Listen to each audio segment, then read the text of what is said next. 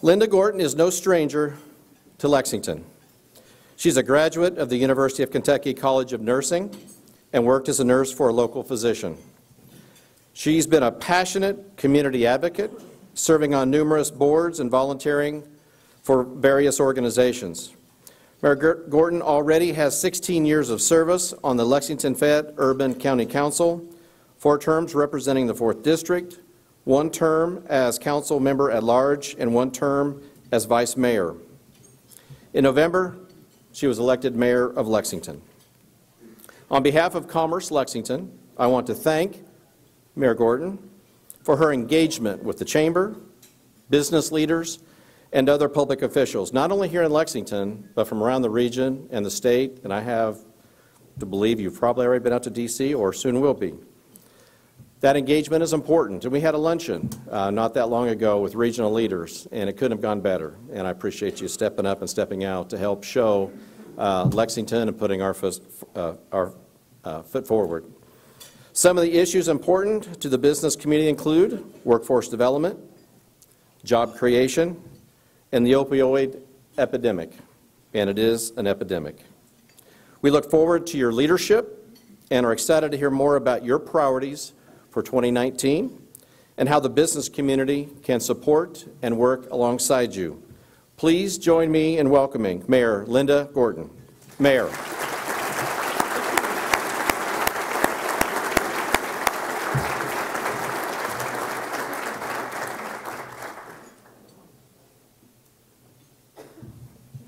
Thank you very much. Appreciate it. Thank you very much, Bob. And Nick, your video was wonderful. And I so appreciate that you said that you're all about your employees, because I have often said that government is all about people. So we're tracking right there on the people.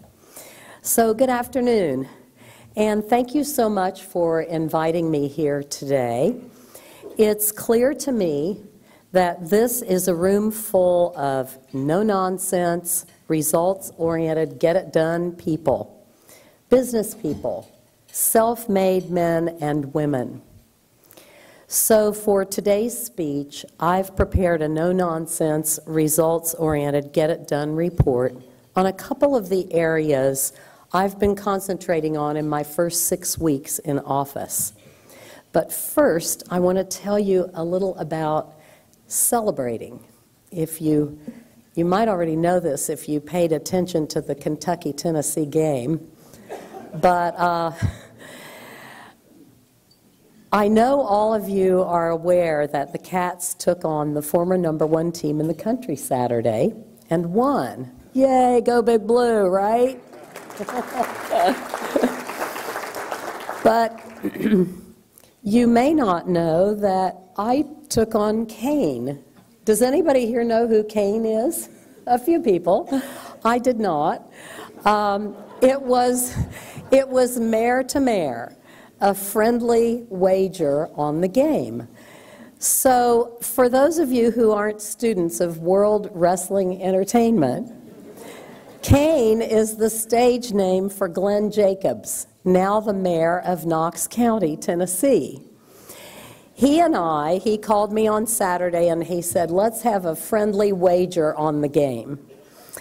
And so we did that, and thank goodness the Cats won, because Glenn Jacobs, a.k.a. Kane, he's 7 feet tall and he's 300 and some pounds. He is coming to town to make good on his bet, and as a wrestler, when he was wrestling, he weighed in at 323 pounds. And so the photos of the two of us should be interesting, to say the least. I'm here, he's probably up there. So it's just real clear that I did not rely on size to win. There is a serious side to this, and when he comes, the wager includes that he will wear a blue and white UK jersey and take me to lunch. Now, think about the dimensions I just told you about. We're having a little trouble finding that jersey. 7 feet, 323 pounds. But there is a very serious side to this. When Glenn Jacobs and I have lunch, we're going to talk about something that's very important to both of us, and that is the opioid addiction and recovery issue. He has some really interesting ideas, and we will see what we can learn from each other, and if there are any possibilities for partnerships. We are just down the road, about 3 hours, and I, thank goodness, don't have to wear orange when I go down there. So finding an effective way to treat opioid addiction is one of the areas I've been concentrating on in my first 6 weeks. It's important to our entire community because opioid addiction affects our entire community. It touches every demographic, businesses, schools, churches, families, everyone. And it's detrimental to our labor force. It diverts funding from much-needed initiatives, and it has stolen the future from many talented Lexingtonians. I have a dedicated staff member in my office, Andrea James, who I think is here. Would you mind? There's Andrea. And she is to focus and is focusing exclusively on this issue. And she's hit the ground running. She is researching Fayette County's data and status relative to addiction and overdose. We know we are the #2 county in the Commonwealth, only behind Jefferson County in the severity of our problem. She has met with over 24 organizations, nonprofits, our courts, and the city that are actively involved in addressing the opioid epidemic in Lexington. She's identified over $3 million in grants that are in place to help fight this fight in Lexington. She has talked to the health department, which operates our needle exchange program. It has compiled numbers that offer a more detailed picture of the epidemic here. Here are a few of the health department's statistics. While the number of overdose deaths in Lexington continues to grow, the rate of growth is slowing. That's good news. In the 3.5 years our needle exchange program has existed, over 800,000 needles have been distributed to 4,200 different people. 800,000. Those people are 58% male, 42% female, 23 to 46 years of age, and almost half say they have overdosed at least once. 3/4 say heroin is their drug of choice. The health department has distributed 1,800 naloxone kits through the needle exchange program, and 174 cases of hepatitis A have been reported in Lexington, with illicit drug use reported as a factor in about 3/4 of those cases. Those numbers add up to a serious problem for our community. Andrea's work continues with research of best practices in other cities. After gathering the available information, I will assemble a multidisciplinary group that will craft a comprehensive action plan for Lexington. And clearly, we have no time to waste. We have to address this now, and we need your help and support. Now, on to jobs. Another priority for my first 6 weeks in office, and something we will work on every day for the next 4 years, is jobs. Recent initiatives have given us the opportunity for significant economic growth. Kevin Adkins, who is here today, there he is. Kevin Adkins, my Chief Development Officer, is working hard to ensure that we take full advantage. We will soon be one of the largest gigabit cities in the country. We want to be ready to take this leap into tomorrow's economy, and we are developing an aggressive plan to prepare. We are working to attract businesses to 250 acres that have opened up for economic development through a partnership with UK. The Lexington Industrial Authority, which is managing that property, met for the first time. Its initial focus will be the 50 shovel-ready acres that are available at Coldstream Research Park. A 200-acre tract fronting on the interstate will be available in about 2020. So I want to thank UK President Eli Capilouto and his team, especially Eric Mundy, for working with us. And I want to thank Tom Harris, who is also here today. Thank you. We will also be working to promote Lexington Opportunity Zone in the next coming months. This effort, which provides federal tax relief to developers, will be a focus to help in our efforts for infill redevelopment within the zone. Efforts that we hope will lead to additional jobs for those who live in and around the zone will be there. Experts agree we also have potential for significant economic growth in high-tech agriculture. We are well positioned to be a national leader in the field, and I am so excited about this. First, I want to welcome again Commissioner Ryan Quarles. His staff is working with our economic development team already. Ryan has been instrumental in leading efforts to bring hemp to Kentucky, and so, Commissioner, we appreciate your support. Thank you, and your leadership. University of Kentucky College of Agriculture, Food and Environment, Dean Nancy Cox, is also working with us. Dean Cox, there you are. Thank you so much for your leadership and for being here. There is no College of Agriculture better connected to every aspect of the industry, from individual farmers to multinational agriculture companies than UK. They are a huge resource for our city and our state.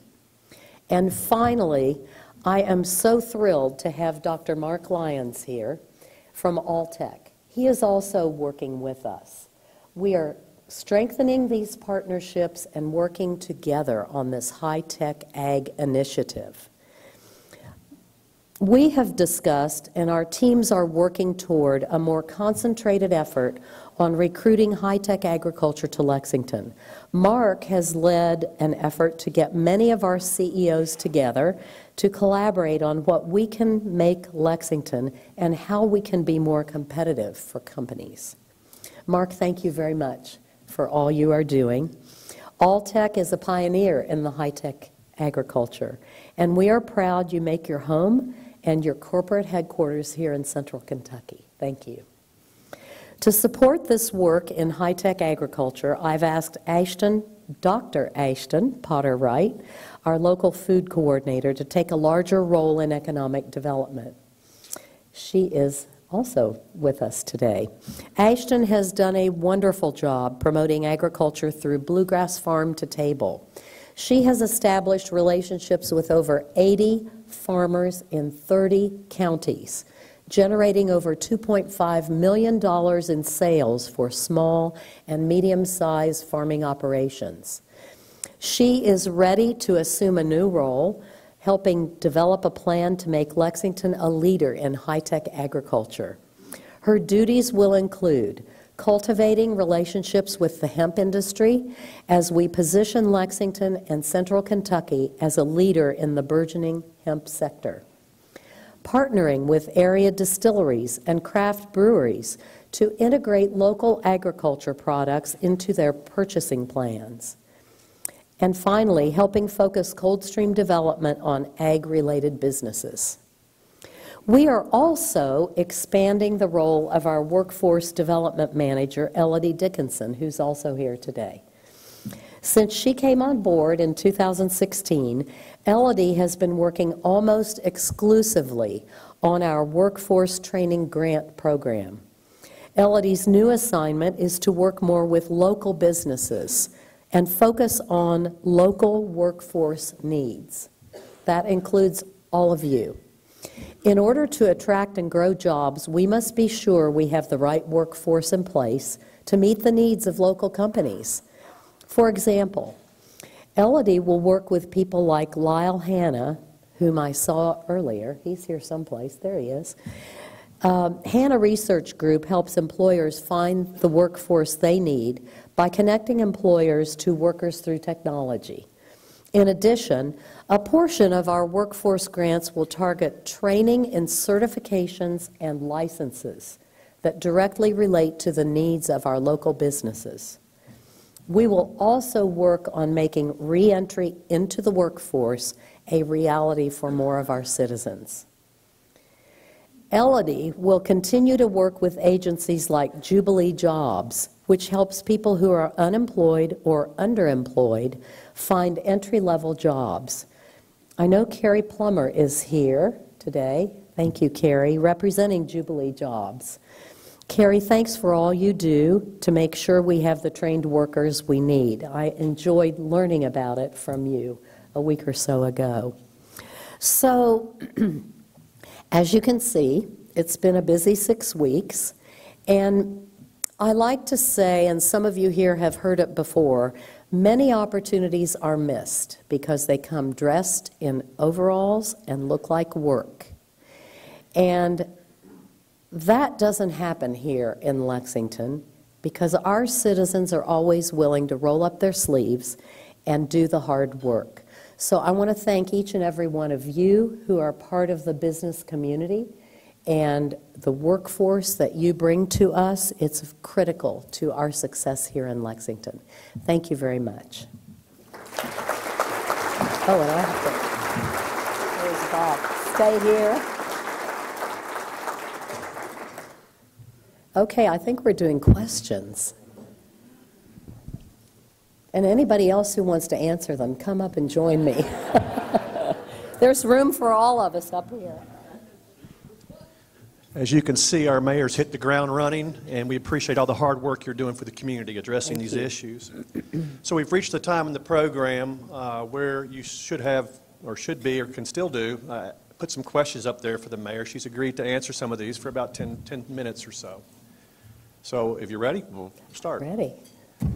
What can we as business leaders and our colleagues do to help address the opioid crisis? We want to take concrete action, but how should we do this? Okay, and that, I get asked that everywhere, and I know Andrea gets asked that everywhere. So we do need your help. And a couple of the ways I'll just mention are that once we get our, through our data and our best practices search, we are going to need some of you to sit on this multidisciplinary group that will move forward with a strategy for Fayette County. That's number one. Number two is that we are talking about how we can educate employers and people like you in the business community to understand that addiction is a disease. These are people who need treatment and rehabilitation, and then they are going to need jobs.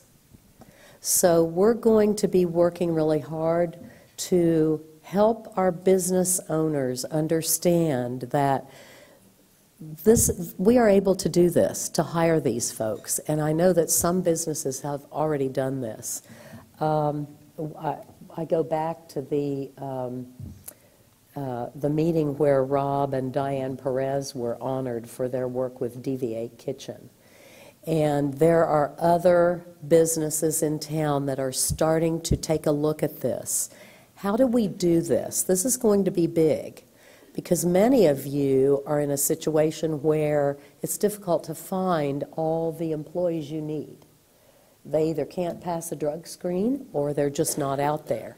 These will be people who will be rehabilitated, who will be able to pass a drug screen, and who will be able to work in your business and industry. So we're going to be coming to the business community to do this, to hire people. And it's going to be critical to our workforce. And, you know, if you're addicted, you can't heal yourself. And so if you have hypertension, you can't heal yourself. If you have diabetes, you can't heal yourself. You need help from medications and physicians, and this is what we'll be about. So if any of you we're identifying grant monies right now, which will go toward programs where folks can get in the program, go into rehabilitation, and come out with some job training and then move into jobs. So those are a few things that I think of just right off the top of my head. Sure. Thank you. What policy initiatives are you considering bringing forward to entice employers to locate or expand in Lexington? Oh, that's a very good idea.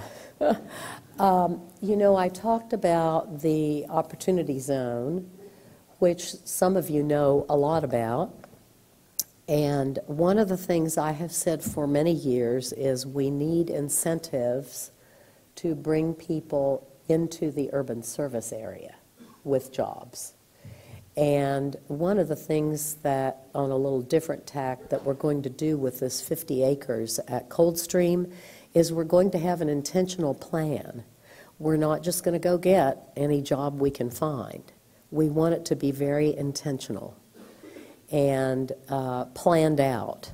And that's what the Industrial Board will be helping us do. But I think one of the things we can do right now is look at incentives and talk with some of our business leaders, some of you all, about what you know that works in other places. And that'll be critical. What are the city's priorities for infrastructure improvement, critical areas, roads, broadband, water, sewer? Well, water and sewer are always priority. And you know, we are under a consent decree, and we are repairing about $500–600 million worth of stormwater and sewer facilities, and that's ongoing. And we have a great guy who's heading it up, Charlie Martin, who many of you know. And so that is ongoing. The council and the mayor have, for several years, put several $1 million into road resurfacing, because we understand that if our citizens are having to drive across potholes every day, they're not happy. And we have, it's important to have good roadways. We have the Breeders' Cup coming next year, and we want our roads to be in good shape. We want our infrastructure to be in good shape. Everywhere I go, people ask me about a new city hall. If you have been paying attention to the news, you know that we are in a difficult budget cycle right now. And so about 2 weeks into my term as mayor, I was asked to meet with the CAO and the budgeting folks, and they gave me the news. Every mayor wants to come into a healthy budget that we're going to make and have leftover money, right? This is not the case. And so right now we are in the process of cutting $2 million out of our budget. We are doing it by frosting our hiring.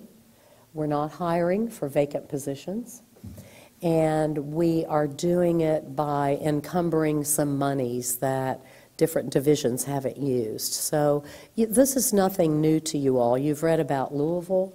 They have similar problems. Cities all over the country are experiencing this problem with their budgets. And so my viewpoint is there won't be a city hall right now, because that's a pretty significant cost, even if it's a P3 where the developer takes the risk. Our, just so you know, our debt service is at 12%. For those of you who are familiar with government, you know that the best practice is that your debt service stays at 10% of your revenue.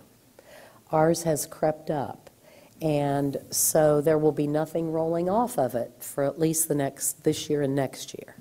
So we're just being real, it's like we do at home. We're being very careful with our budget and our money, which is the taxpayer dollars, and we're hoping that we can do this and remain whole through this budget year.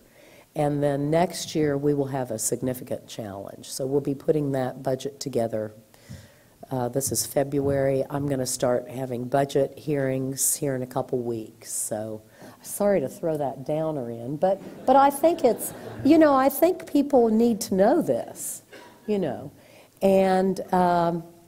just understand what we're doing. And I'm an optimist. I was on the council when Pam Miller had to cut the budget.